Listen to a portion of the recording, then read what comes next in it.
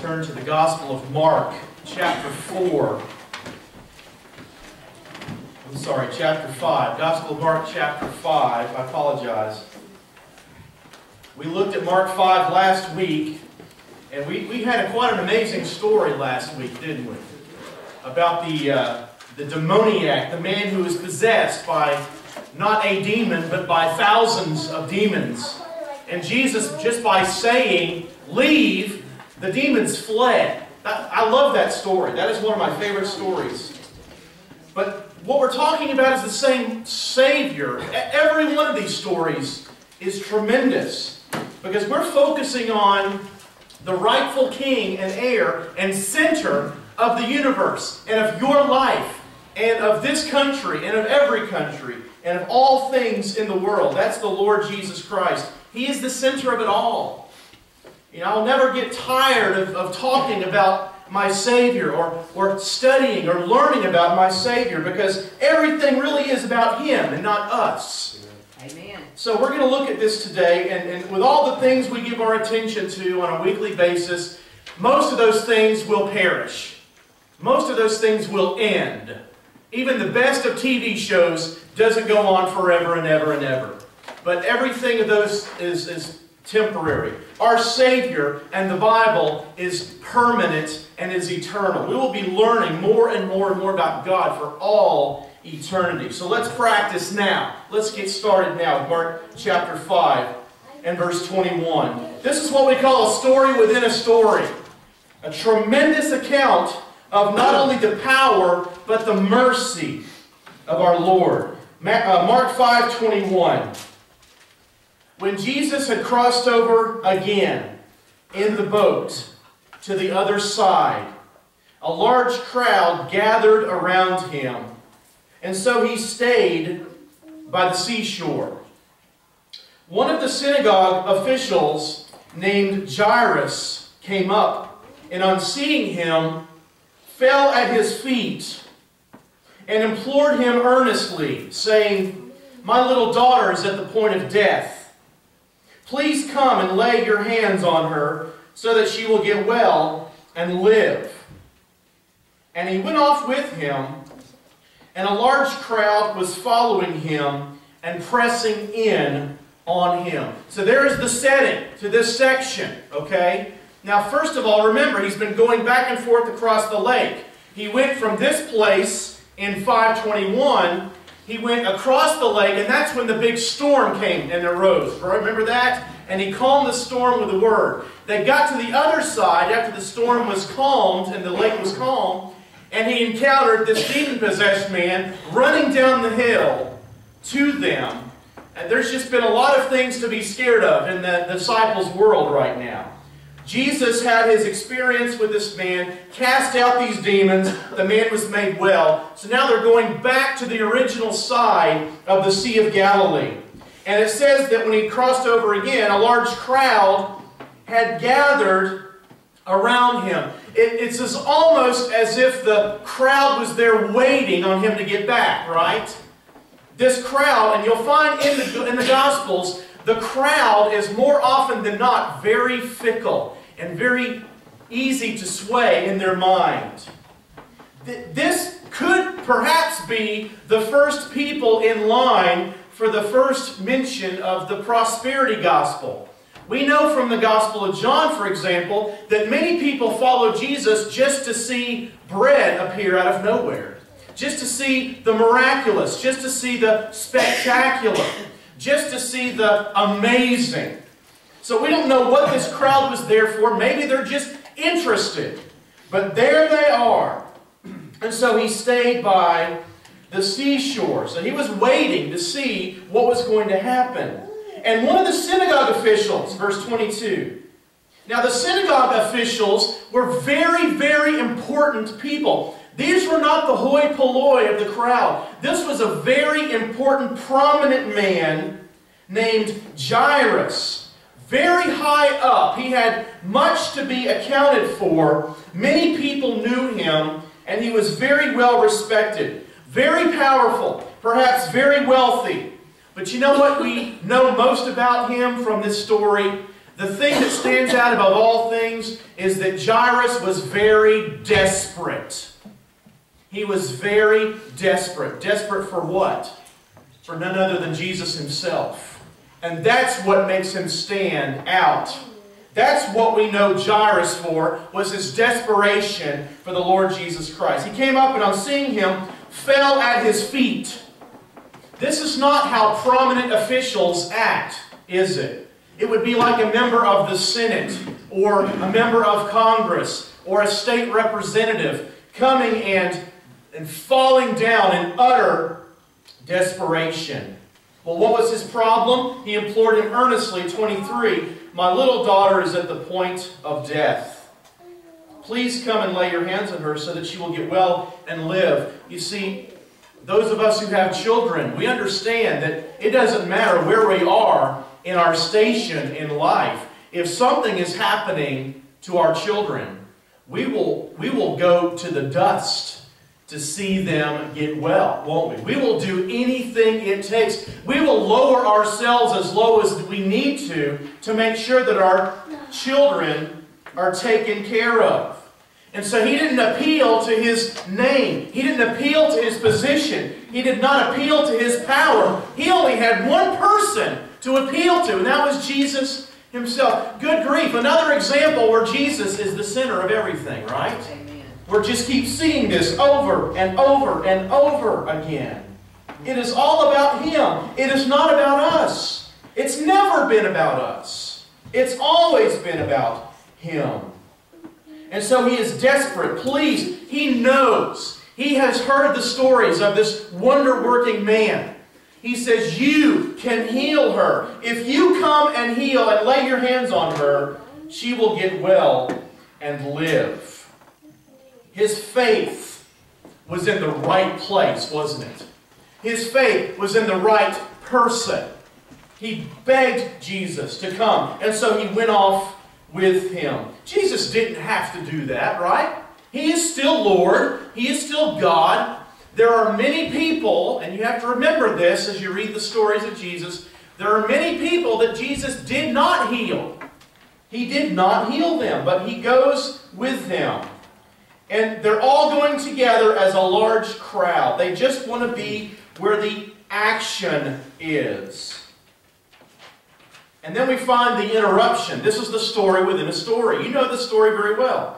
Verse 25. On the way, okay, this is along the road. As they're doing this, as they're going to this little girl's house, 25 says, "A woman who had a hemorrhage for 12 years and had endured much at the hands of many physicians and had spent all that she had and was not helped at all, but rather had grown worse. After hearing about Jesus, she came up in the crowd behind him and touched his cloak. For she thought, if I just touch his garments, I will get well." Verse 29. Immediately, the flow of her blood was dried up. And she felt in her body that she was healed of her affliction. Immediately, Jesus, perceiving in himself that the power proceeding from him had gone forth, turned around in the crowd and said, "Who touched me?" And he looked around to see the woman who had done this. But the woman, fearing and trembling, aware of what had happened to her, came and fell down before him and told him the whole truth. And he said to her, "Daughter, your faith has made you well. Go in peace and be healed of your affliction." I want us to see how glorious and how beautiful this story is. This is my prayer every week, that I'll be able to do some justice to the glory of what is happening here. What I didn't notice until recently was how similar the stories are between Jairus and his daughter and his desperation, and this woman and her desperation. Now, those of you who've read ahead, how old is Jairus' daughter? She's 12. How long has this woman had this bleeding condition? 12 years. She has had this incurable disease for as long as the girl has been alive, and she started having it when Jesus was perhaps 20 years old. Think about how long that is. What were you doing 12 years ago? What disease did you have 12 years ago that was snuffed out in an instant probably, and you haven't thought about it since? Well, this woman did not have the healing. Remember that the ways of the ancient Near East are pretty much nothing like today in the medical field. In those days, you went and you tried to get healing, you tried to get better, but there was absolutely nothing guaranteeing it. Most people died in early ages because of some sickness or some illness they had contracted along the way. People did not live to be very old in those days. There was no modern medicine until, in fact, it was only the 1890s that people started learning that there are things called germs that cause disease and how to cure these things. And so she had a hemorrhage for 12 years. And that was not just the worst of it. She was in Jewish territory as a Jew, and bleeding causes one to become unclean. Unclean. This was in the law of Moses. If there is a bleeding, there is an uncleanliness. And so she had had a constant hemorrhage for 12 years. She could not be near people according to the law of Moses. It never would stop for her. If it had stopped, she could cleanse and go back to normal. But it never stopped. It never stopped. And even worse, she had endured much at the hands of many physicians. Many doctors, many attempted cures, but nothing worked. In fact, in all of the money that she spent on the cure, the only thing that happened was that she got worse. That's what verse 26 tells us. This is desperation, folks. How many of you understand what kind of a desperation this woman is in? When you're at rock bottom. You know what? Jesus loves to meet us at rock bottom. Have you noticed that? Have you noticed that He is so near when every one of our resources is totally gone? That's exactly where Jairus was. That's exactly where this woman was. These are not two unrelated stories. This is not some random event that Mark just threw in to save paper. No, they go hand in hand. Two desperate people. And they have nothing that can help them. So they come desperately to the Lord Jesus Christ. Verse 27, after hearing about Jesus, oh, she knew. She had heard the story. She, like Jairus, had known about this healer. She came up in the crowd behind him, jostling around many, many people, and she simply touched his cloak. Let me tell you what this was. This was faith. It was not perfect faith. It may have been a little bit superstitious, but let's face it. When you came to Christ in faith, it was probably a little superstitious too. It was not perfect. Jesus said, if you have faith as small as a mustard seed, then amazing, miraculous things can happen. Jesus doesn't need our faith to be perfect. He just wants our faith to be in Him. That's what she was doing. She wasn't touching John's cloak or James's cloak or some random guy's cloak. She was touching his cloak. Because in her mind, even if I touch his garments, I will get well. Yes, it sounds a little magical, but in her mind, that was her way of reaching out in faith. If I just reach out and touch his garment, I will get well. And that's exactly what happened. The healing, miraculous power of Jesus was felt, not gradually, but again, Mark's favorite word, immediately. Eothus. He uses it all over the book of Mark. Immediately, the flow of her blood was dried up. And, beyond that, she felt in her body that she was healed of her affliction, it felt different on the inside, like that. That is, again, how Jesus heals.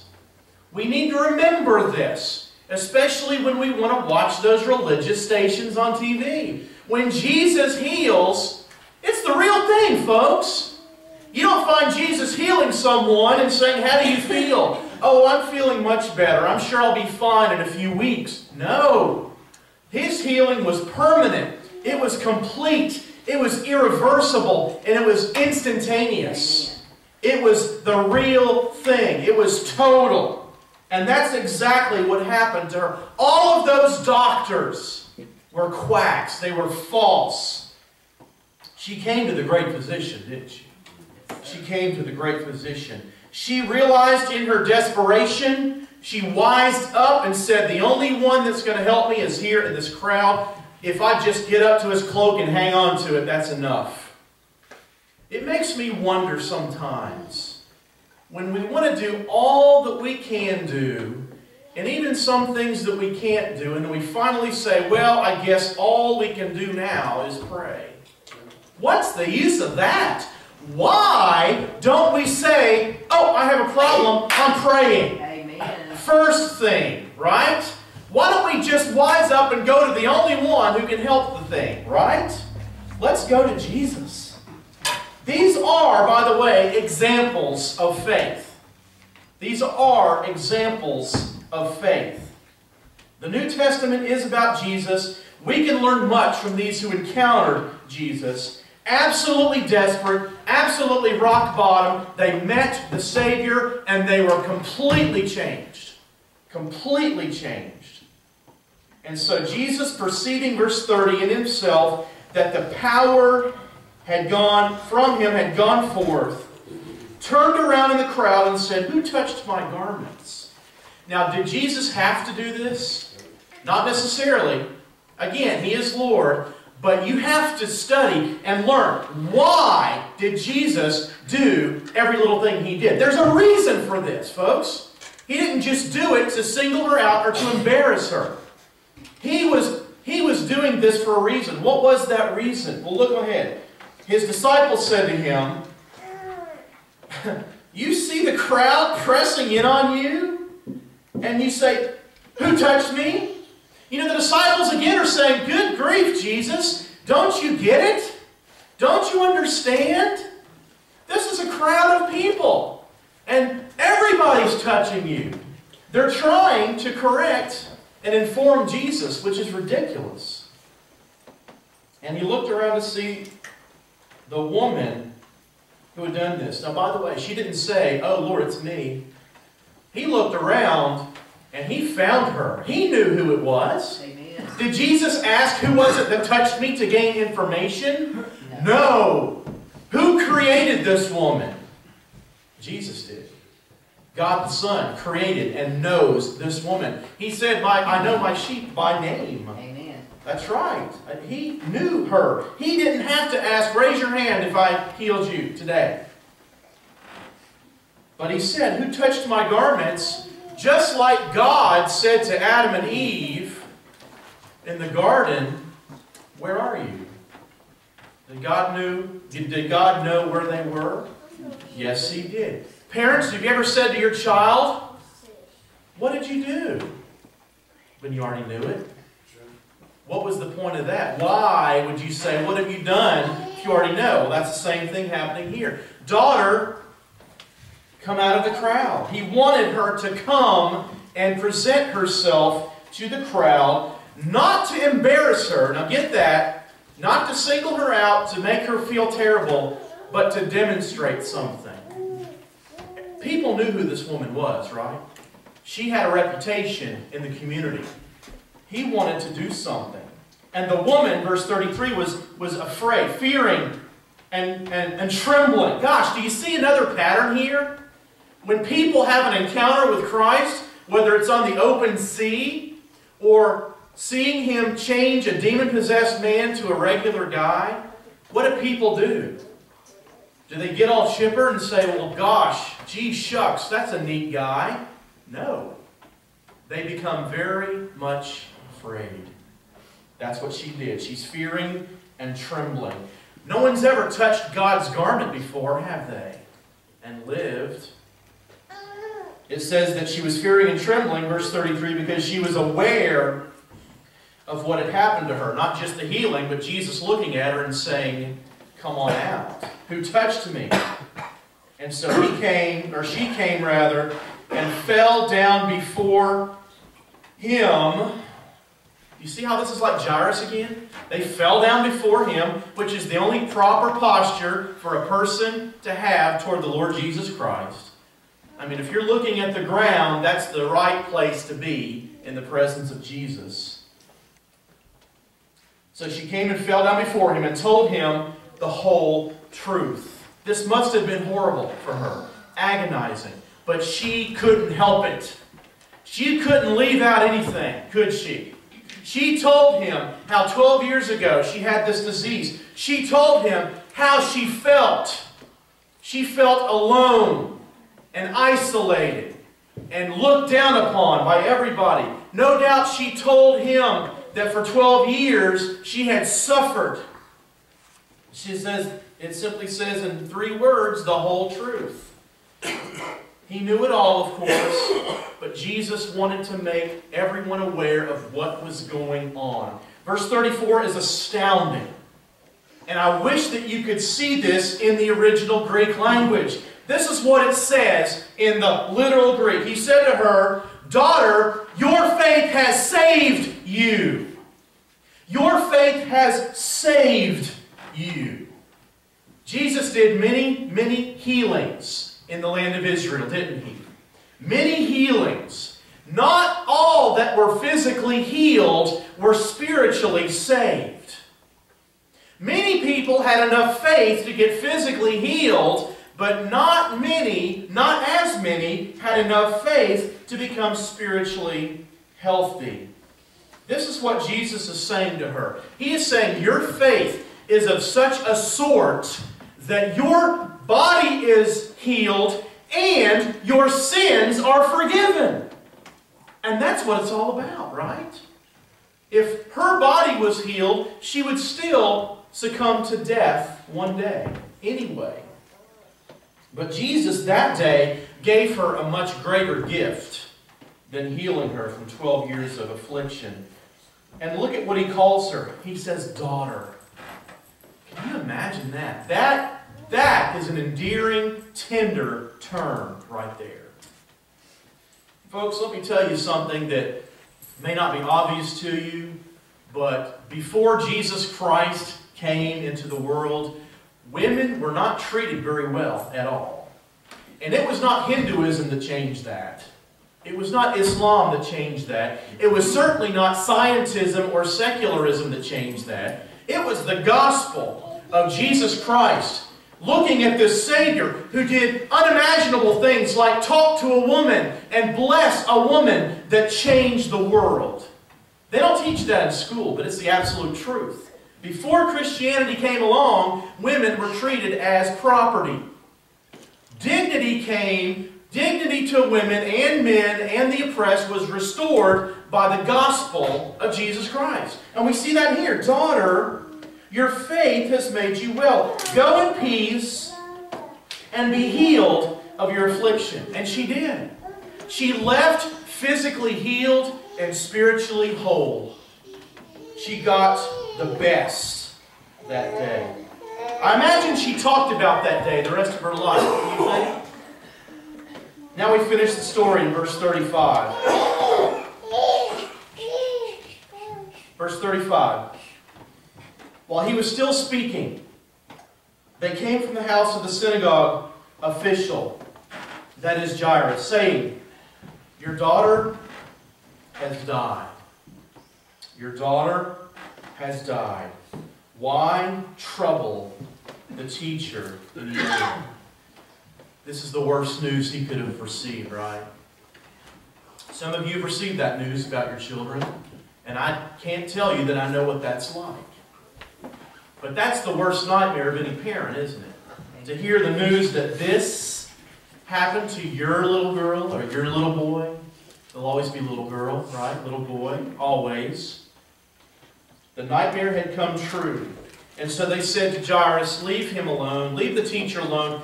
There's nothing more he can do. There's nothing he can do. She is already dead. You can't do anything to a dead person. I mean, yes, he can get demons out of a deranged man.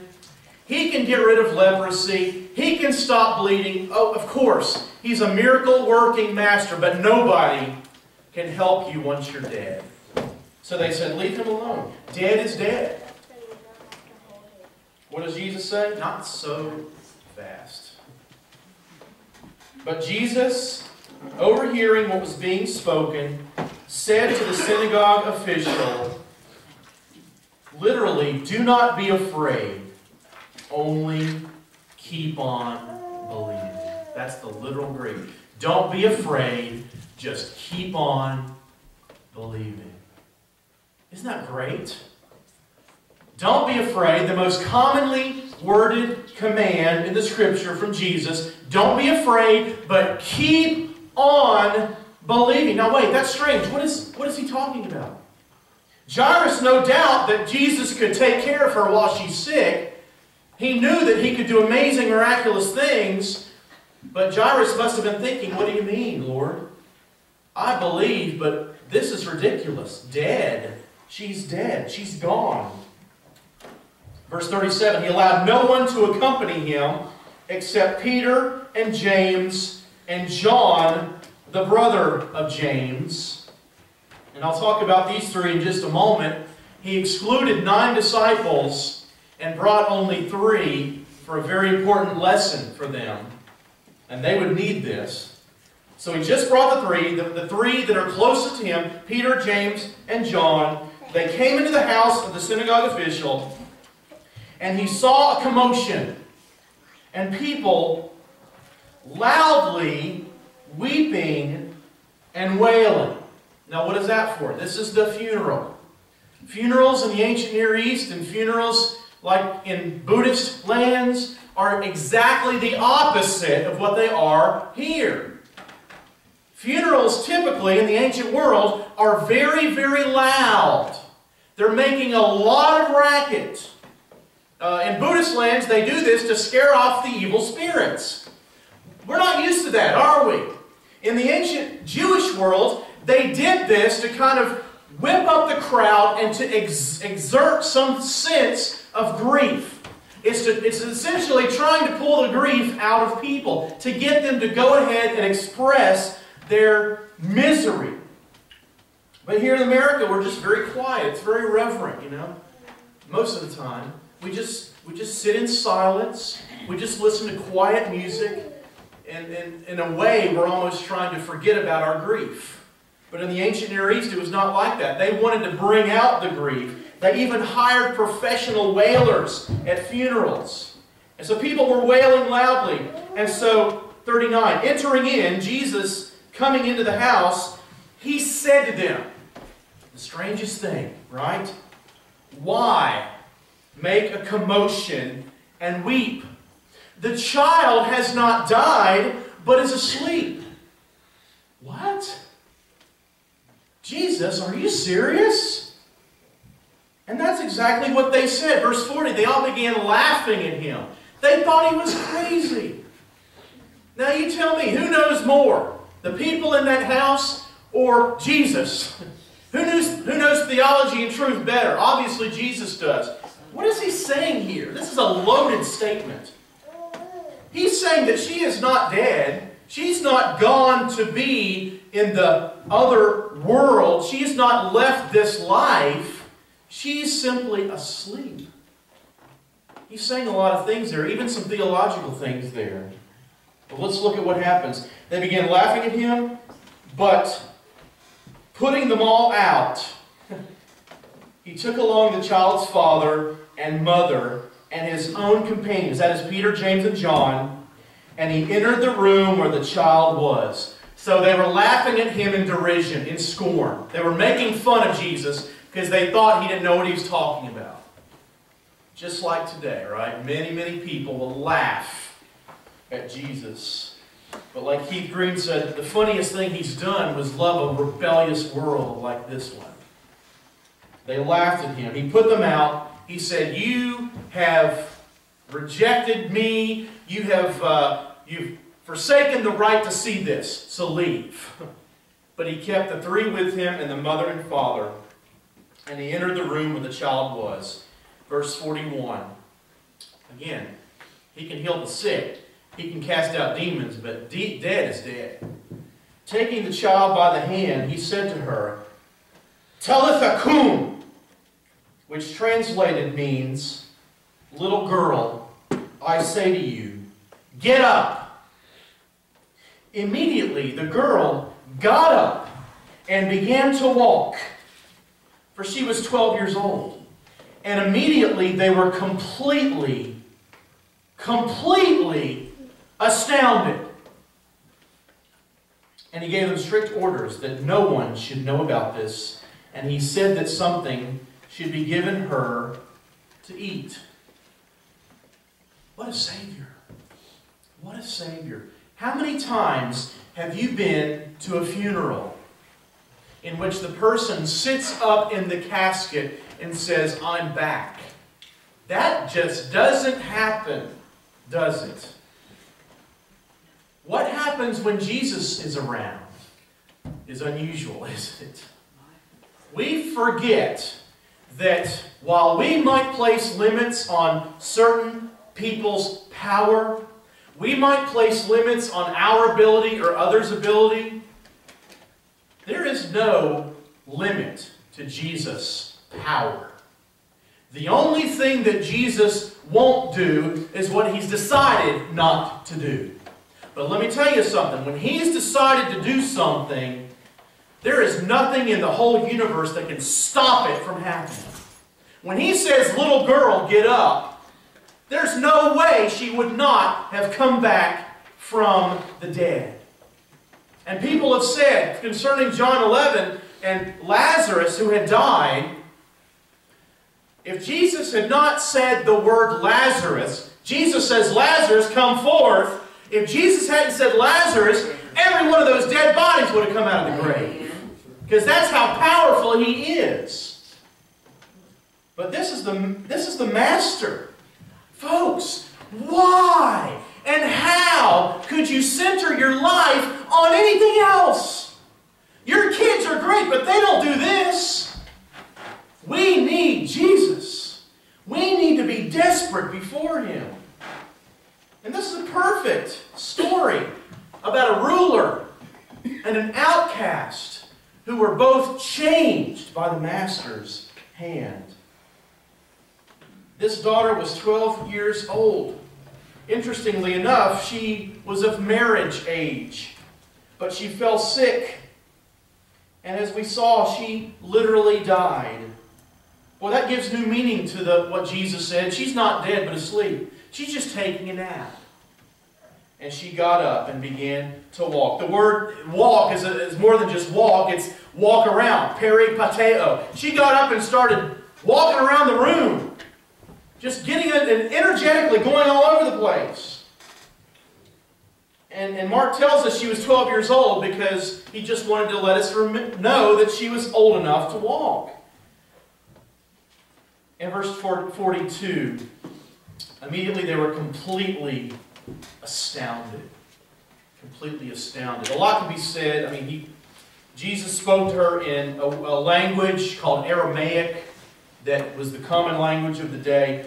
But I want to focus on that astounded because we're going to see that next week in chapter 6. That astonishment and amazement really marks the Gospel of Mark. You don't see this, as I've said, you don't see this every day. You don't go around and see dead people come back to life. But Jesus has the power. Immediately they were astounded. They had never seen anything like this. And the reason we have it in the Gospel of Mark is because they couldn't stop talking about it. That's the nature of Jesus Christ. Jesus doesn't just come to give you something to do. Jesus did not come into the world just to get you a ticket to heaven eventually after you live your life however you want to live it. That's not why He came. He didn't come even to make bad people good. You know what He did? He came to make dead people alive. And the Bible says of every single one of us that spiritually we were all dead. Dead. That's an absolute word. It means you do absolutely nothing for the glory and the love of God. Nothing. So when people say, I'm a good person, I say, wow, great. But the standard is, be perfect, as my heavenly Father is perfect. And only perfection can enter heaven. So what do you say about that? Only perfection can enter heaven. Why would God let anything imperfect into a perfect heaven? He doesn't. Well, good grief. How do we get there? We get perfection from someone else. Someone else. It is still the case that nothing imperfect has ever or will ever enter heaven. Nobody goes to heaven because they're good. Nobody. Because the fact is, nobody's good. The standard is God. The standard is love God with all your heart, mind, soul, and strength every second of every day since you were born. That's the standard. If anyone's ever met that, they get to go to heaven. But none of us have. All of us, spiritually dead. Spiritually dead. Our hearts beat for anything else other than God. We live our lives for ourselves. We live our lives to please us. We do our own thing. All of these things are examples of what the Bible calls sin. Because of sin, we do not desire God. We want what He gives, yes. We want His gifts. We want stuff. We want money. We want a family. We want what He gives, but we don't want Him. And that's the problem. He said, you will have no other gods before me. You will have no other desires and treasures and ultimate allegiances except God. That is the problem. The problem is not that we don't think we like God. The problem is that we don't want God. We want everything else. The Bible calls that sin. Jesus came into this sin-riddled world, into a whole world that did not love God. And He said, I am the way to the Father. If you want to know what the Father is like, look at me. He came preaching the good news of the kingdom. He told people to do two things. He said, repent and believe the gospel. Repent means to turn around. It means to turn away from sin, to stop loving sin, to stop chasing sin, to stop wanting sin, and turn away from all that and run straight toward God. That's what faith is. Coming to Jesus Christ. And when we come, we forsake our sin, we run to the Savior. That is called spiritual life. That is called being born again. Jesus said in John 3, unless you are born again, you will not see the kingdom of heaven. So we have to be born again through repentance and faith. When that happens, just like this miracle of a girl coming back to life, we who truly believe in Christ become alive for the first time in our life. Amen. I hardly remember anything before May 5th, 1991. Why? Because on May 5th, 1991, I became alive.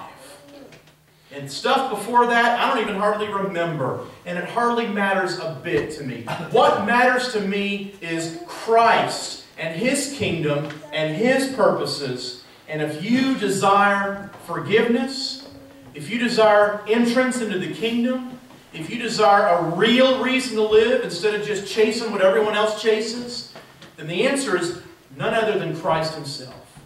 Won't you come to Him today?